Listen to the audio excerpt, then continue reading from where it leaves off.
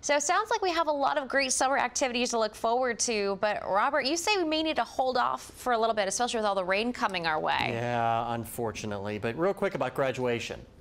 What did you enjoy less, high school or college? What was harder?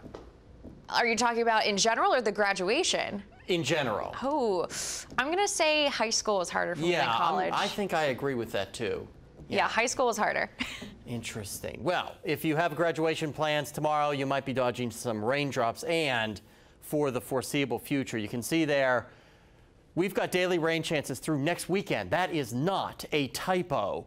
Heavy rain, severe weather is possible certain days, although I don't think any one day is going to be a total washout, but we could see several inches of rain likely by the time we get to next weekend, which I'll show you here in just a second. In terms of rainfall right now, this morning's rain is pressed off to the east, well east of the area. Some renegade sprinkles, drizzle around. There is the potential for a couple more showers to develop across eastern Oklahoma and move into our area, but we'll have to keep an eye on that. Arkansas River and Fort Smith, it's nice and calm down there today. They were actually rain-free. It was just northwest Arkansas which saw the rain, which allowed their temperatures in the river valley to warm up into the 80s. Traffic on I-49 in Rogers moving nice and smoothly this evening, where you're only at 66, so a nearly 15-degree difference where you saw the rain versus where you didn't. Really a big impact on your temperatures, and you can see that here.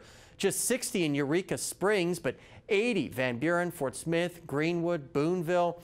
So where they saw less cloud cover because of that rain, really allowed things to warm up, and the humidity is coming up. You can see here a few locations into the lower to mid 60s for dew points. You can really feel the moisture in the air, and that's the way it's going to be basically for the next week as we take you hour by hour. Tonight we'll get a break in the activity, maybe some clearing, especially across the river valley.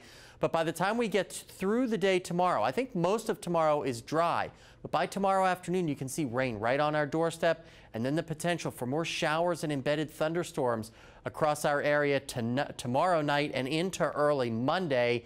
And then as we go through the rest of the week, there's more chances for rain. This is Tuesday morning. Then we'll advance this into Tuesday night. More showers and potential thunderstorms. Wednesday morning, there's rain, as well as Thursday evening. The rain, it's just a continual. There's a series of weak short waves that's moving through that's going to give us almost daily shower and thunderstorm chances. And by the time we get to next weekend, you can see several inches, 3 to 5 inches of rain, certainly possible. I think some of these numbers are conservative.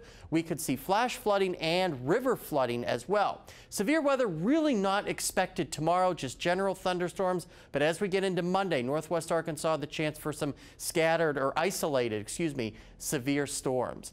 Tonight, lows will be stuck in the 60s, so kind of a muggy night out there, maybe a little bit of patchy fog. We'll see if that develops or not. And then tomorrow, just highs stuck in the mid to upper 70s. Now, the extended forecast, you'll notice a theme here. Plenty of rain chances over the next couple of days. Back to back to back to back impact days. Basically, half of the 7-day there are impact days with shower and storm chances, as I said, basically every day. That is a potentially wet forecast. But again, they're kind of on and off showers for northwest Arkansas as well as the river valley. You'll see some rain, then it'll stop, then more will develop. Some of it could just be overnight, some could just be in the morning. It's a very changing forecast that we're keeping our eye on. Jordan Black is keeping her eye on sports, and she's got the latest after the break.